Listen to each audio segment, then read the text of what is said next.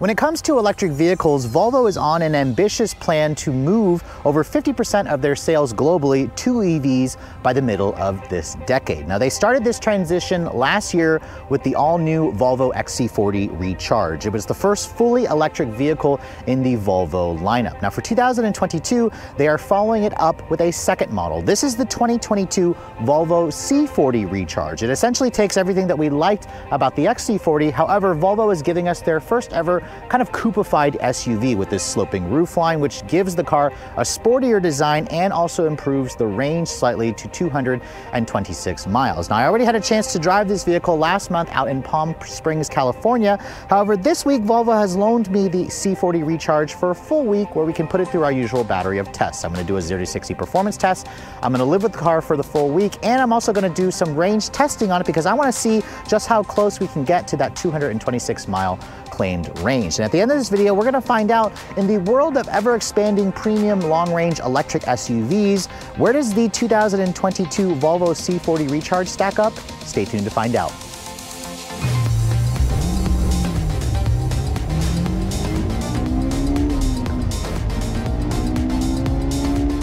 So before we start talking about the design differences between the C40 and the XC40, let me first open up the hood, because with an electric vehicle, the million-dollar question is always, does this vehicle have a frunk? And I'm happy to report that the C40 Recharge does, albeit a very small one. But since we're underneath here, let's go ahead and talk about the powertrain specs.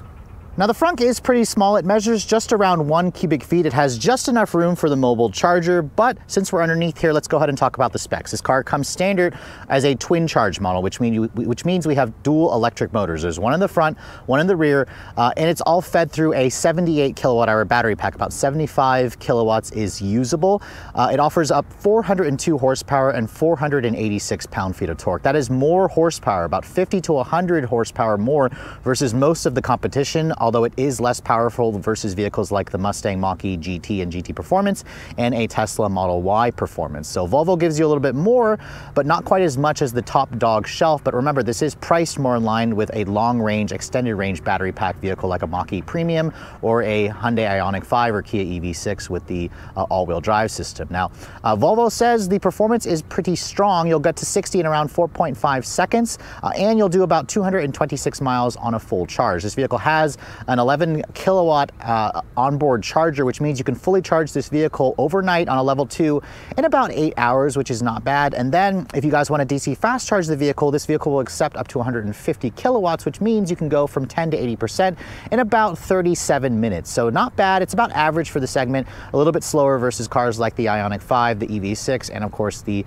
Tesla Model Y. Now, in terms of the curb weight, this vehicle isn't any lighter versus the competition. It weighs in at around 4,800 pounds, but surprisingly, you can still tow with it. It'll tow a maximum of 2,000 pounds. So let's go ahead and close this up and then close the hood and talk about the styling of the C40. Now, Volvo has only been showing this car in Fjord Blue. It's a $695 upcharge for this color.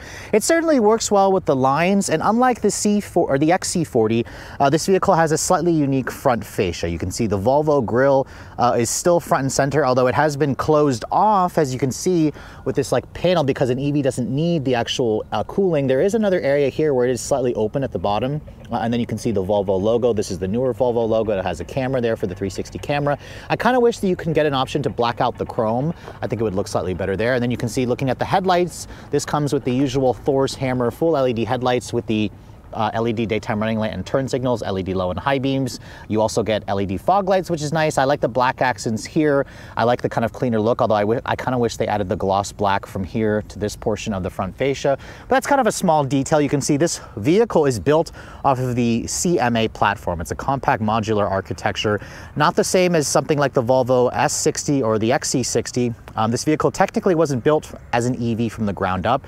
It was first a gas vehicle, although Volvo doesn't offer a gas-powered version of the C40, only on the XC40, where they plucked out the engine and they also lined the floor with battery packs, but it's not a fully dedicated EV. The beauty is Volvo saves a little bit money on production, but you do get a slightly compromised interior space. Now, looking around the side profile of this vehicle, at 174.4 inches long, this is about 10 to 12 inches shorter than most of the competition. It's about the same overall length as the XC40, although because of that roof line, it does drop the height of this vehicle by about 3 inches. Its wheelbase is the same at around 106.4 inches long.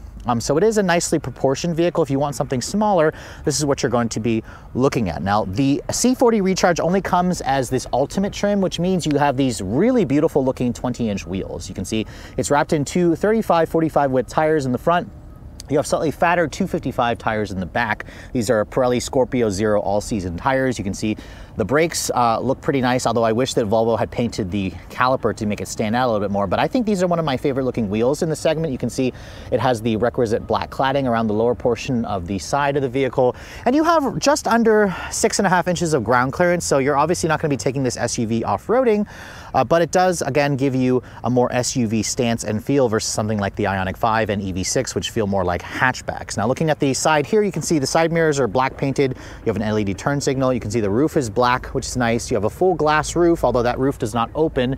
It doesn't include a sunshade either. And then back here, you can see you have that twin spoiler element. Actually, it's a 3 spoiler element because there's one here at the bottom. This is all for aerodynamics, and you also notice there's no rear wiper on this vehicle like you get on the XC40 because Volvo says it's not needed because of the way this is shaped. It's going to help kind of funnel the air through the back window to kind of help keep it clear of water. Although I'd say that in like a snowstorm, for example, if this gets caked with dirt, this is going to be very dirty and you're not going to be able to see out of the back. So that's something that you should consider.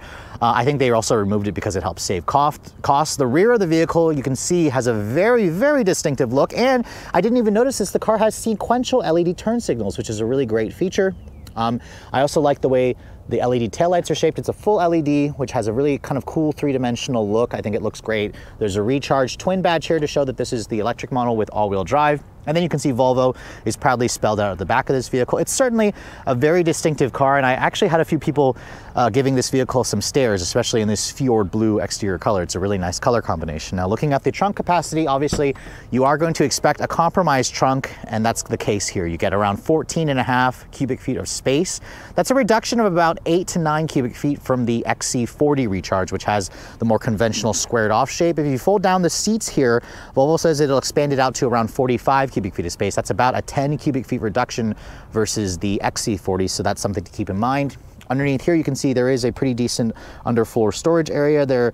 I believe there could be a spare tire, although I don't see it here. It might be underneath all the, actually it's, if you look underneath here, you can see no spare tire, although Volvo does give you a jack and the tools to remove the wheel.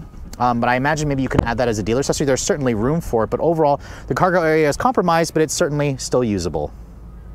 So now let's talk about the inside of the Volvo C40 Recharge. The first thing I want to show you guys, however, is the key fob. You can see Volvo has been doing this key for about 7 years now. It was first introduced on the all-new XC90. They've actually made the key cheaper over the years, where it used to be covered in the same leather material as the seats.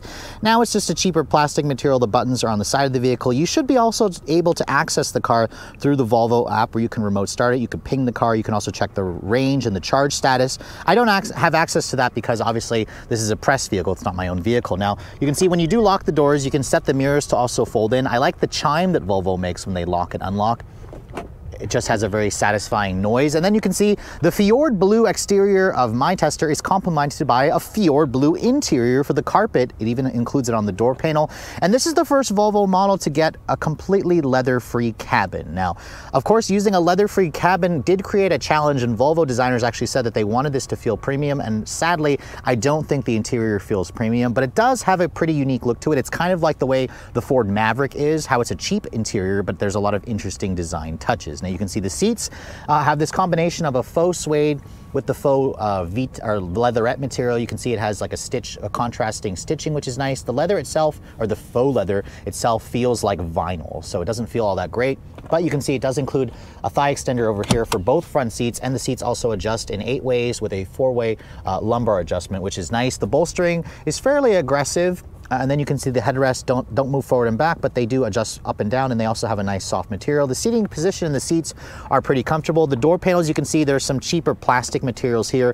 This material actually lights up at night. In fact, this and on the dashboard at night has a really interesting glow. This is actually the topography of mountains of a national park out in Sweden. So at night, it really shows off a beautiful light, although Volvo's ambient lighting still isn't quite as nice as what you get from the other European brands. Volvo says the reason for that is because they'd rather not go with a flashy design. Now, the rest of the door panels you can see has a soft touch injection molded plastic, soft over here, more of that carpet, and then down here you can see it's a hard touch plastic. My tester also has a 13 speaker Harman Kardon stereo that's included with the Ultimate package. It sounds pretty good, not quite as nice as the Bowers and Wilkins systems in the more expensive Volvos, but it is a relatively nice compromise here. Now, getting inside, you can see the step-in height for this vehicle feels SUV-like. So compared to the Ioniq 5 and the EV6, this doesn't feel like you're getting into a hatchback. And then you can see the rest of the cabin is pretty familiar. When I shut the door has a kind of tinny sound to the thunk. I'm not really impressed with the noise. Yeah, I've heard much more premium sounds when the door shuts, but overall you can see the rest of this cabin feels relatively modern, although the screen here is starting to get a little bit small. The materials here on the dash are soft touch injection molded plastic, but again, none of that real leather with the stitching that you get in the more expensive Volvos. It's kind of a compromise you have to make by buying this lower end model. You can see more of that plastic trim, which feels a little bit on the cheaper side. Down here it is hard touch plastic materials. The steering wheel you can see has some nice leather materials. It feels like real leather. It feels different from the seats for sure. You have a manual tilt and telescoping wheel, which is nice, offers a good amount of adjustability.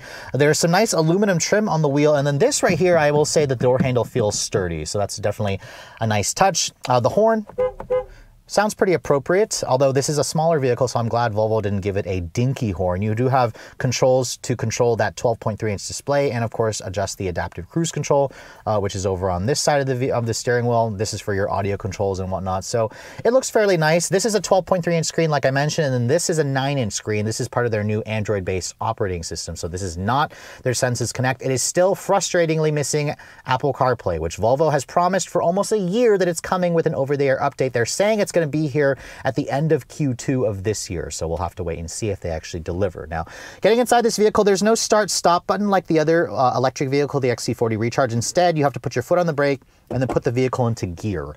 That will essentially turn the vehicle on. You'll hear the chime. When you get out of the car and your butt leaves this seat and open the door, it knows you're leaving and it'll shut everything off. So that's something that Volvo actually took from Tesla. There's not even a start-stop button over here or over here. You can see that's just a blank cover that's been covered up. Now, the beauty about this system here is it's entirely Android-based. So what you can essentially do is just log into your Google account.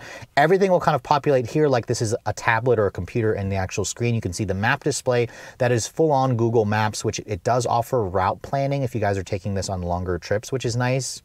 And you can even say things using the voice commands. You can push the home button there. It'll take you back to those 4 screens. You can say things like, "Okay, Google, I need to charge the car."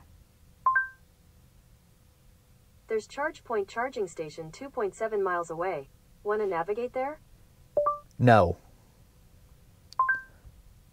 And you can see the car automatically and quickly. ChargePoint charging station 3.3 miles away. You can see the car quickly found chargers nearby, and the voice commands work really well. It's snappy, it's responsive. This is exactly like your computer. I think Google's voice commands works just as well as Siri, so I do like that, and it does work nicely. I also like how the GPS is also shown over here, and you can get rid of that if you'd like to get rid of that. You're pushing a button that'll remove the map display over here.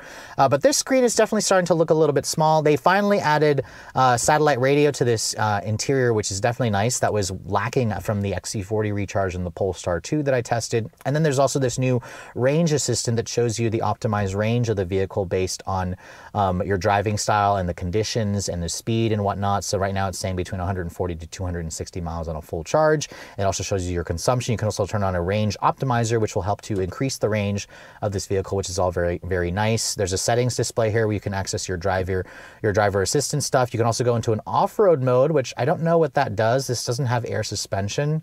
I suspect it has to do with the traction control. You can turn on the steering assist, lane keeping aid, one-pedal drive, which this vehicle's one-pedal drive is very, very good. It's very Tesla-like. It's pretty similar to the Mach-E. It's either on or off, and then you can also adjust the steering feel in this car. Although I do wish that Volvo offered some actual drive modes like a sport and eco mode. I don't know why they don't actually include an actual drive mode. Now down here you can see there's a big knob for volume, a couple of other buttons here for your skip track, front defrost, rear defrost, your hazard switch. Down here you can see there's a wireless phone charging pad. There's 2 USB-C charging ports, which is nice. This shifter here controls the 1-speed transmission. Put it into reverse there. You can see there's your backup camera. It includes automatic rear braking. It has active trajectory. You can also put in a 360 camera, camera, which shows you a top-down view. That all looks fairly nice, although I have seen some better resolution cameras from the Kia twins or the Korean twins, which is surprising to say. This is pretty similar to the Mustang Mach-E as well. There's more piano black plastic trim. There's a nifty little trash can basically in the interior right here where this actually pops out. You can actually throw your trash in here and then just kind of take everything out and throw it away. Decent sized center console storage area, padded area are here for your armrests or your elbows to rest. And then you can see here, this material at night looks beautiful. However, in the day, you can see it feels cheap and plasticky, and you don't really know what it is until you see it lit up at night. Remember, this is a topography of mountains from a national park in Sweden. So again, cool little detail, but it kind of has a cheap material where this is kind of transparent at night and it lights up. Over on the other side here, you can see the seats have a nice look to them. They're comfortable and supportive. They even have the Swedish flag here, like every other Volvo product. More of that carpet, blue carpet on the side there. The glove compartment, you can see it's a bin style. It's damped, but it's not lined with felt. And then above me, you can see beautiful LED lighting, nice frameless rear view mirror, but Volvo doesn't offer a digital camera mirror. Your view out of the back is also slightly compromised. And then above me, you can see this is very dark tinted. I like how it's completely all glass. It doesn't open, but some people definitely would probably prefer it have a retractable shade, but it definitely adds to the airy feel of this cabin. So overall, it's a nice place to spend time, has most of the tech that I like, feels actually pretty spacious in here. It just doesn't have that luxury premium car feel that I expect from a vehicle that wears that Volvo badge. Looking at the back seat of the C40 Recharge, you can see it has the same legroom figures as the XC40. So you have just over 36 inches of legroom, which is pretty good. However, you have a compromised headroom area because of that sloping roofline. The door materials are the same from the front, a soft touch injection molded plastic, kind of a cheap plastic over here, nice aluminum door handle that feels sturdy, and then more of that blue carpet splashed throughout to give it a unique look to it. Now getting inside, you can see I did have to duck my head, and I'm only 5'7", but once I get back here, there's a surprisingly good amount of legroom considering how small this vehicle is on the outside. You can see there is a floor here, or hump here, that is compromising on the middle seat space because remember, this is not a fully dedicated EV. You have rear seat vents over here. You have 3-level heated rear seats, which is nice. You have 2 USB-C charging ports, which is great. 2 storage pockets, and then the seats themselves have an armrest that folds down and gives you 2 cup holders. These seats don't recline, they just fold down, which you can hear there's an electronic mechanism for that. But overall, if you need to put a child seat back here, it should fit. But if you have taller friends over 6 feet, the headroom space is going to be slightly compromised, but at least you have a nice open and airy view with this glass roof. So with just over 400 horsepower, the C40 Recharge, like its more conventional sibling, the XC40, has about 50 to 100 more horsepower than most of the dual motor long-range EV competition. And this vehicle is about a foot shorter in overall length, like I mentioned earlier during the walk-around. However, even though it is smaller on the outside, it weighs at just under 4,900 pounds, so it's not really any lighter, but we do have more horsepower and more torque. So it should translate to a quicker vehicle. Now, Volvo says 0 to 60 in 4.5 seconds. I suspect that's conservative because I got that time in an Ioniq 5, which has 320 horsepower. It is slightly faster than a Mustang Mach-E as well, but we've got our 0 to 60 timing equipment. I've got a 99% charged battery right now, so let's go ahead and see what we can do. We're just going to floor it from a stop here. Very nice pull off the line. Really starts to ramp up. 0 to 60 in 4.24 seconds. That is a smidge quicker than when I first tested this car out in Palm Springs about a month and a half ago. And that performance is impressive. I expected this car to be closer to the 4-second mark, but that right there is the level surface of road. I've got basically a full charge. I don't know if it's going to get any faster than that, but that is still an excellent performance. Obviously, it's not as fast as a Model Y Performance or a Mustang Mach-E GT or GT Performance, but you have to admire Volvo. They've got the speed in this car down, and it's certainly going to smoke the Ioniq 5, the EV6, the Mach-E dual motor extended range premium, and an ID4, and it's also quicker than the new Toyota BZ4X and the Subaru Solterra. So that's a really great thing. But let's go ahead and, since EVs are so easy to launch, we'll just do it one more time. There's no brake torquing, there's no traction control, no wheel slippage. But here on a slightly more uphill gradient, we got 4.4 seconds. So still faster than Volvo's claim of 4.5, and we're going uphill there. So that's fantastic numbers. This is seriously a speedy EV, and the beauty about it is put your foot down and this thing just leaps off the line. It has so much low-end torque. And could Volvo do a faster version of this car? Absolutely. They could definitely ramp up the motors and increase the horsepower by another 100 to give us 500 horsepower. This could easily be an under 4-second car, but it's not necessarily needed. I mean, for the C40 version, a Polestar would be awesome, but this feels about as fast as the last Polestar 2 that I drove. And it's just wicked fun to just sit there and do this the whole time, especially if you have an unsuspecting passenger in your front seat that isn't paying attention. It's gonna make them basically, like if they're on their phone, it's gonna make the phone fall out of their hands or fly into their face every time you romp on the accelerator for this car. Now, in terms of the rest of the driving dynamics, now that I have the car for a full week, I can put it through, you know, some long-range testing, which we're gonna do after this drive, because I wanna start the drive, of course, with a full charge. Basically, the handling of the C40 feels identical to the last XC40. This car feels firm because of that heavy weight, because of the 20-inch wheels. The steering you can kind of adjust to be a firmer setting, which I have it on right now. It has pretty good response, not very much feedback. This car feels fun to drive. It feels sporty. Put my foot down there, you can feel the front wheels are trying to spin for grip. Oh my God, this thing is just such a riot. And yes, it isn't as sporty as the Polestar 2 with its Öhlend dampers, which had a worser ride quality than this car, but it's kind of got a nice balance. I think the Mach-E feels a little bit better to drive in terms of the handling dynamics. Same thing with the Tesla Model Y. And then the Ioniq 5 feels about the same as this in terms of softness. The Kia has a little bit on the sportier edge, but a little bit more of a firmer ride. So Volvo is kind of going for this interesting middle ground between, you know, like a Kia EV6 GT line and a Mustang Mach-E GT Performance. In terms of acceleration, it's there. In terms of handling feel, I also think it's kind of there. There are times where I notice the body has a few, you know, unwanted motions. I think it's a little, it bobs around, especially when you start feeling that power. Oh, it is definitely an experience. It's a funky EV that does come with some compromises. Now, at a full charge, this vehicle was showing, I'll show you on the range assistant here, which the XC40 didn't have this. It was showing between 150 to 270 miles on a full charge. Right now it's showing 190, right in the middle. That is, of course, gonna vary based on your driving style, what roads you're on, the temperature outside. It's about 55 degrees outside. So this is a more ideal temperature for electric vehicles because we're heading toward May here in central PA. So I'm gonna drive this vehicle around all day today. We're gonna see what I can do in terms of a real world number. I'm gonna estimate this car is gonna do around 230 miles. It's rated at 226, but Volvo, I suspect, is being a little bit more conservative on the range.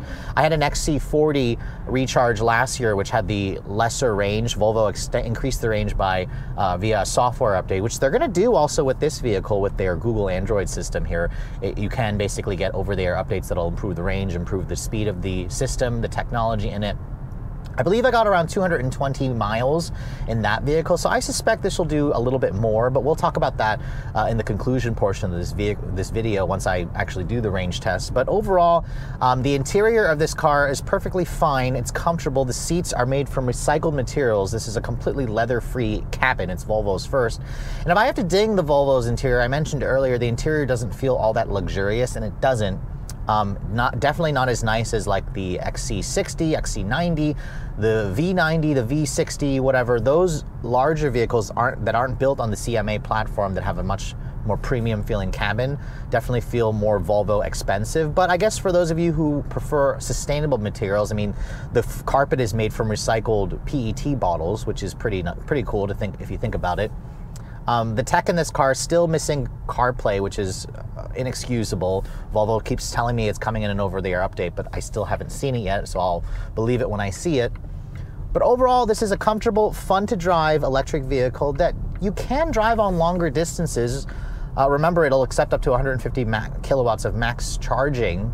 But just keep in mind, there are faster competition out there, and at the price that Volvo is asking for this vehicle, you are making a sacrifice. You have less space, less range, less quick charging capability, and it's a smaller vehicle, but it costs about the same money, if not a little bit more, versus similar competition like a Mach-E, a Volkswagen ID4, Hyundai Ioniq 5, and Kia EV6, and of course there's that Tesla Model Y, which is still very much the standard in the segment.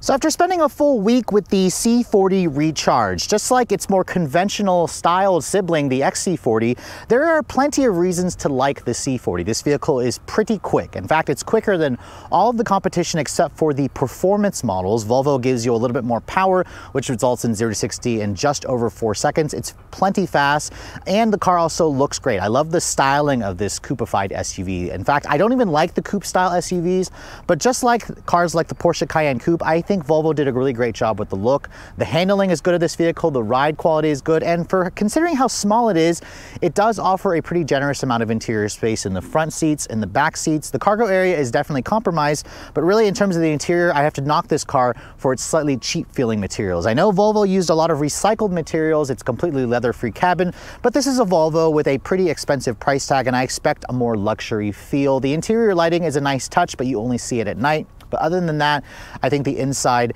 has something to be desired, especially with the fact that in the tech department it is still lacking Apple CarPlay as of this filming. Now, I know you guys are also interested in the real world range. Now, I drove this vehicle. I spent the whole day with it, driving it all around town, doing my errands, not even charging the vehicle. I did take it on a couple of highway jaunts where I mixed in some city driving. And in my week's worth of testing, when I did a range test in this vehicle, I averaged about 238 miles on a full charge. Now, 240 miles pretty much on a full charge is pretty good. However, most of the competition should do better. It's because the Volvo C40 Recharge, just like the XC40, isn't the most efficient. I averaged around 40 miles per kilowatt per 100 miles, which is not great. In the world of efficient EVs, something like the Ioniq 5, the Tesla Model 3 or Y will do under 30 miles per 100 miles of kilowatts of energy. So again, this is not the most efficient, even though it has a nicely sized battery pack. I think Volvo, through over-the-air updates, should be able to improve that range. I think when they can get it closer to 250 in the real world, that should be a nice compromise. But again, everybody really wants to see 300 miles of range on a full charge. That's kind of the magic number. So I would like to see Volvo get there eventually. But just keep in mind, for now, this is a fun, spunky EV to drive, but it does come with a few compromises, and that's in the range, for long range, and for the charging speed. Now, if that doesn't matter to you, most of you are going to be charging at home. This is a fine EV that you can occasionally take on long road trips. Just keep in mind, you're not going to be saving any money on this vehicle, even though it is smaller versus the competition. This car starts at $58,900. It only comes as the ultimate trim here in America. They don't offer a less expensive pure version. Now, if you're keeping score, that's about $3,000, $4,000 more expensive versus the XC40. However, that's for a base XC40 Recharge in pure trim. If you spec up the XC40 to have the ultimate trims equipment like this car, the price delta is actually only $600. So with Destination, this car comes in at around $59,900, just under $60,000.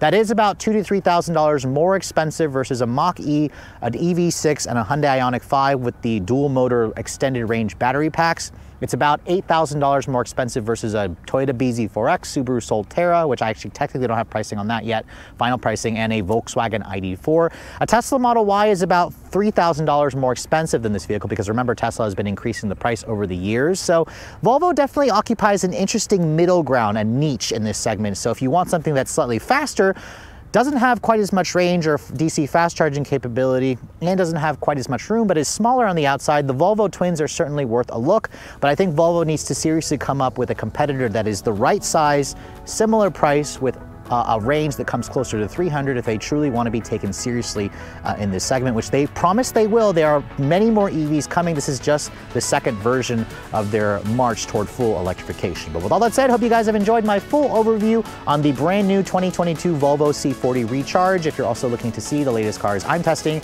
be sure to follow me on Instagram at Redline_reviews, like us on Facebook, and as always guys, please keep subscribing to the Redline Reviews YouTube channel for all the latest reviews. Thank you so much for watching. I'll catch you all in the next video.